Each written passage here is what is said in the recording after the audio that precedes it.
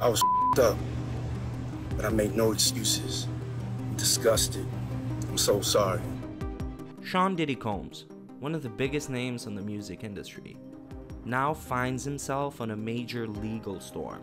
When he comes to a P. Diddy party, this is what happens to the white man. When they come to one of my parties, this is what happens to them. The rap superstar and founder of Bad Boy Records has been set on serious charges, including sex trafficking and racketeering. In today's video, we're going to talk all about that. September 2024, Diddy was arrested in Manhattan, and the charges were trafficking, racketeering, and transporting individuals across state lines for profit. According to federal prosecutors, Diddy's alleged crimes were dated for over a decade, starting in 2008. New York, we did it! Harlem, we did it! Mount Vernon, we did it! The Bronx, we did it! Let's go! The key to the city! The indictment paints a disturbing picture of a man who abused his power to exploit women on what he called freak-offs. Let me elaborate on that. So the freak-offs are multi-day events, and these accusations are as serious as they come.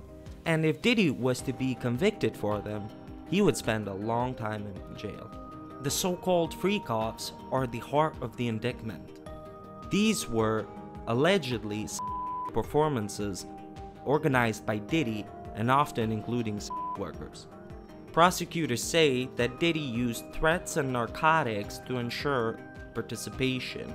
Victims were usually lured by romantic relationships to be subjected to these so-called freak-offs they couldn't easily escape. What makes this video even more interesting is that Diddy is also convicted for recording these so-called freak-offs and using it for the silence of the victims. This power dynamic, according to the prosecutors, allowed Diddy to control these victims' personal and business life. The allegations go beyond exploiting.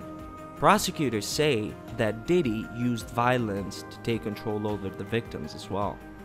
Reports detail incidents of Diddy showing physical force against the victims, like hitting them, kicking them, and throwing objects at them. Some of these incidents were even caught on camera. In one particular case in 2016, Diddy was caught on camera showing force to a woman at a Los Angeles hotel. When a staff member tried to intervene, prosecutors say that Diddy tried to bribe them to keep quiet. What makes this even more complex is the role of Diddy's employees.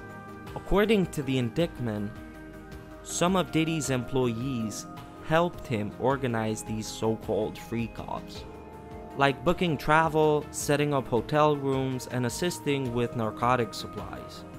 These employees allegedly acted as enablers, ensuring that Diddy's criminal activities would go on without interference.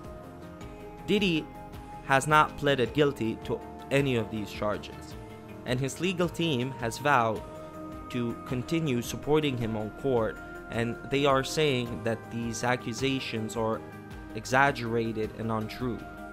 But with this whole investigation, some of the victims and more that did not show themselves are continuing to come out and talk about this, and this case is far from over.